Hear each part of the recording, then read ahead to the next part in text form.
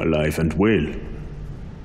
You are the first man in years to have entered the temple and come out alive, and the first white man to have ever done so. It's not the kind of place I'd like to enter again, but it helped. Yes, and now you will be on your way. Are you throwing me out? No, I am saying that I know you will be on your way now. I also know you will be back.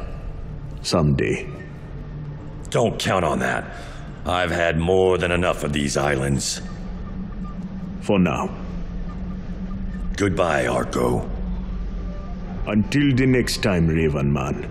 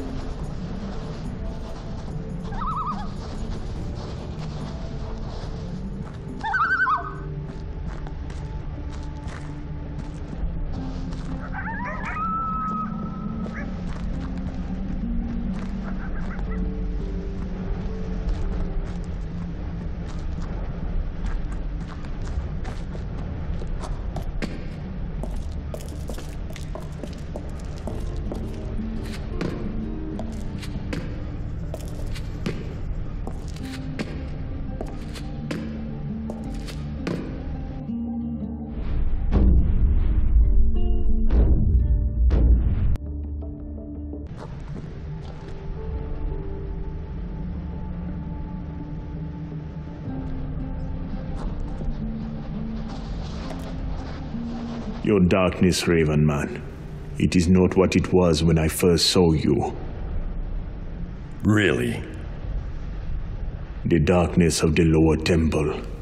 Did you leave some of your own darkness with it? Or have you carried some out with you?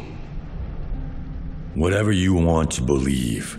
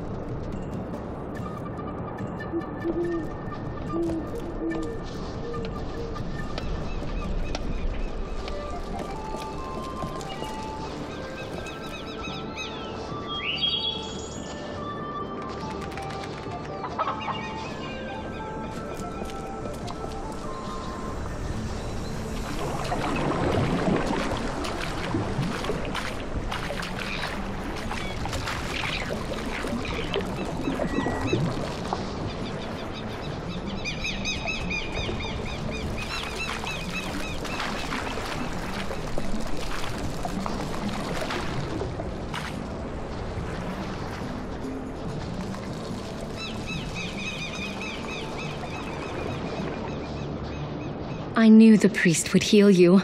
The Karak have helped us in the past.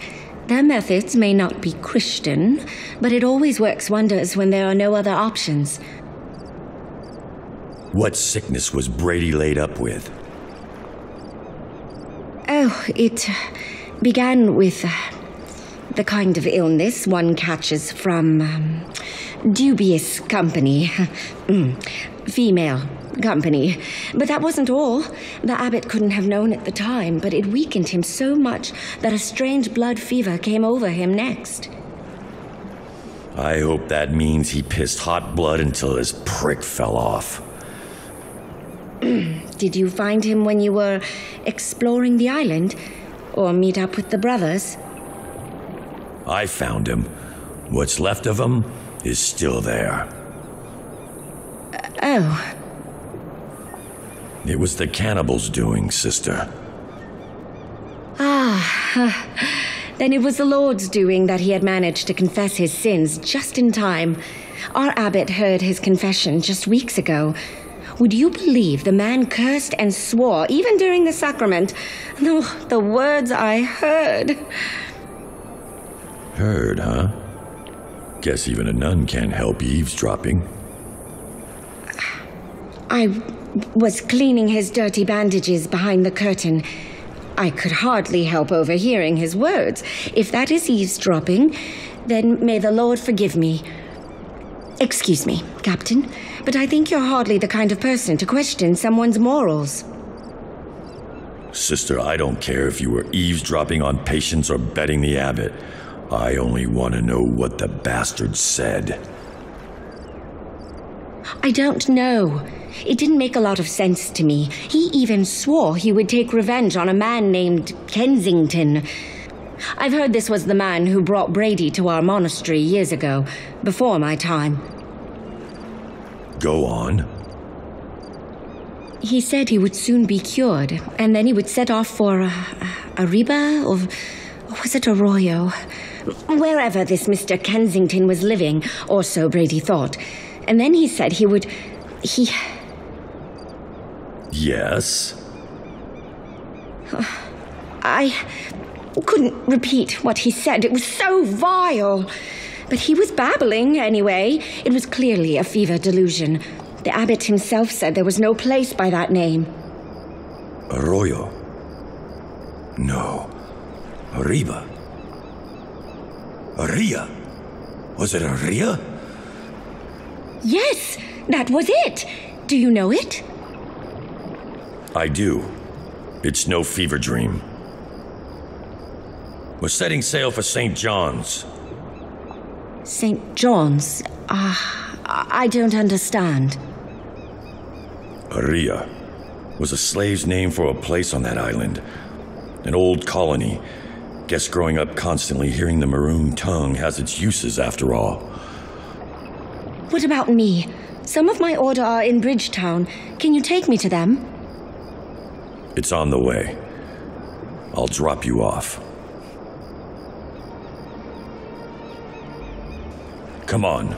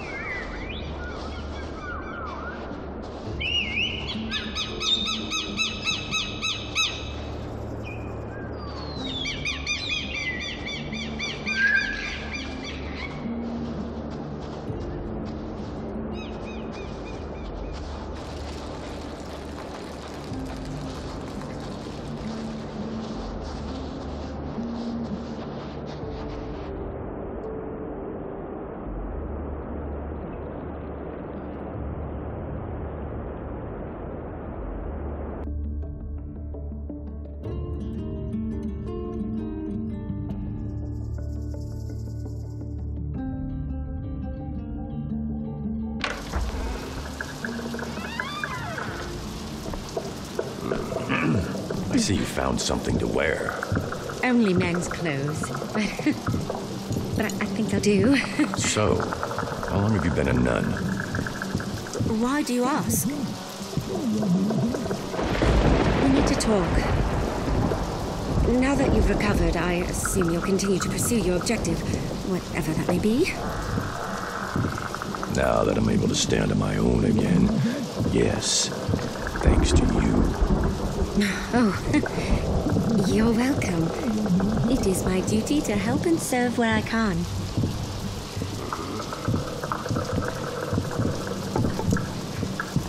You know, I was wondering, that raven of yours, first on the island, then the way the cracked priest reacted to it, was very strange. It was almost That as if... raven has been with me a long time. It's just a bird, nothing more. I do not want to hear any of your religious nonsense. You understand? No, I only meant that it seemed odd. Never mind. I was only going to say that now that you're well, I should be going. I just don't want to be in the way.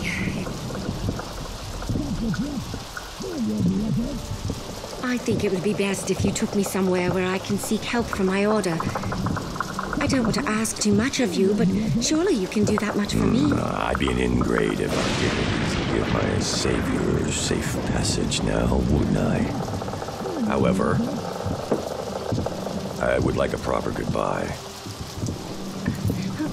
I'm sure you can do that much.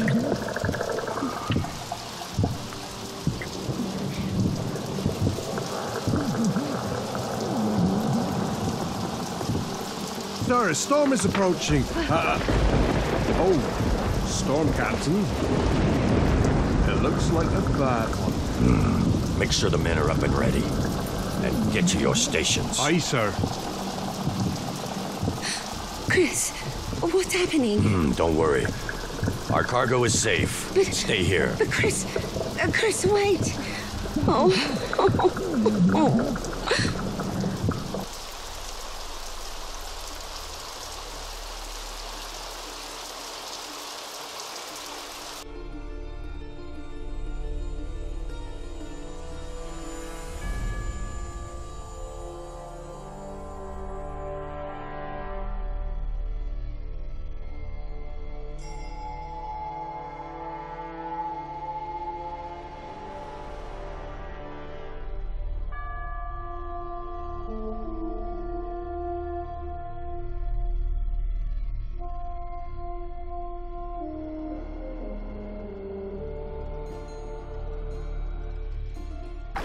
Get the sails up.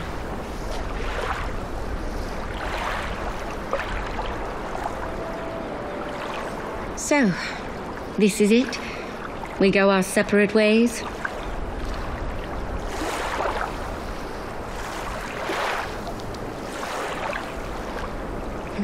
I suppose a blackbird is much more suitable company for the likes of you.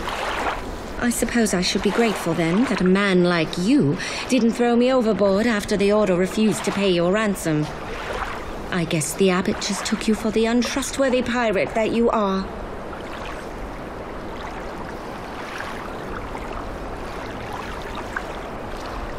I helped you pass the time.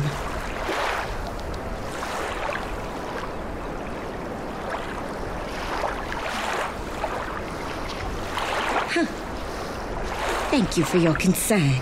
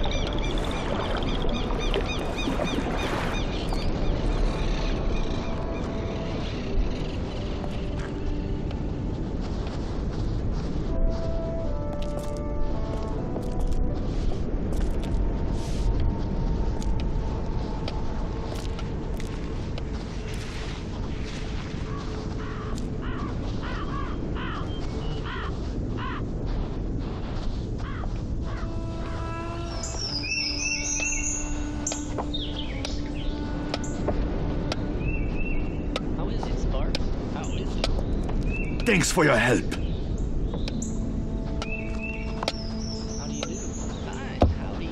Why did they attack? Ha! You saw.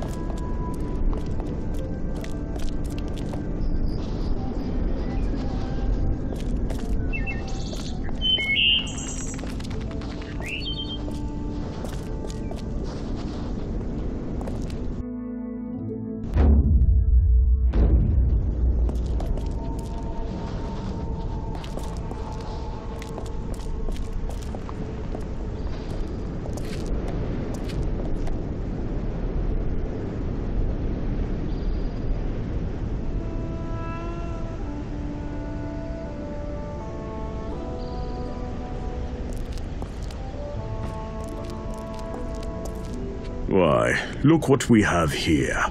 Mr. Christopher Raven. What brings a pirate such as yourself across my threshold?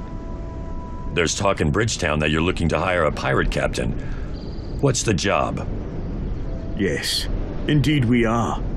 But I must first ask, why are you interested in working in His Majesty's service, Mr. Raven? Gold spends the same no matter who I get it from. So, what do you need from me, General Blackthorn? Quite. Let's see. Your first undertaking concerns a shipment of cannonballs to be delivered to a pirate by the name of Francis Ash. He lives in the pirate settlement on Redonda. Go to the shipwright here in Bridgetown. He will provide the cargo.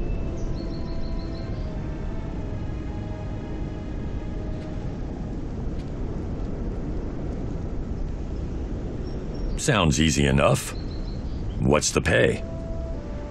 Of course. You'll be paid promptly upon your return. Let's say 1,000 reales. All right, General. I'll go and get the job done.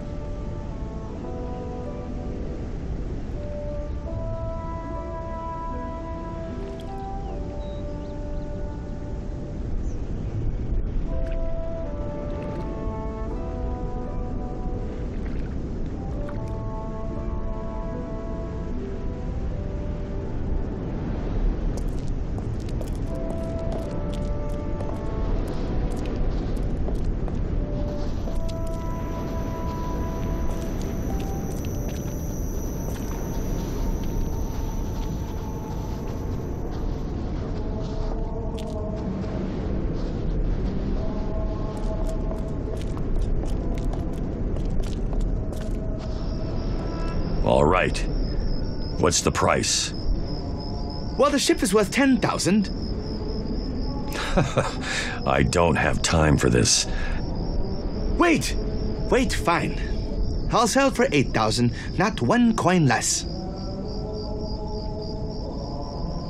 If the ship's in good condition, it's a deal.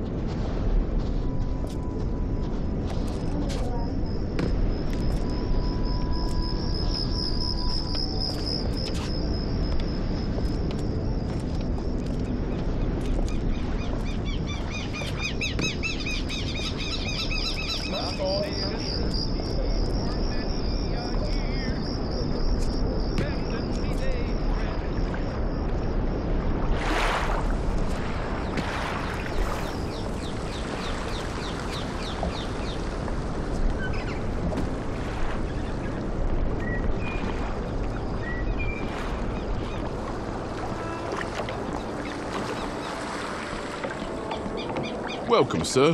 How may I help you? I've come to pick up special cargo from you. General Blackthorn sent me. I'll send some people to load the cargo onto your ship, sir. What else can I do for you?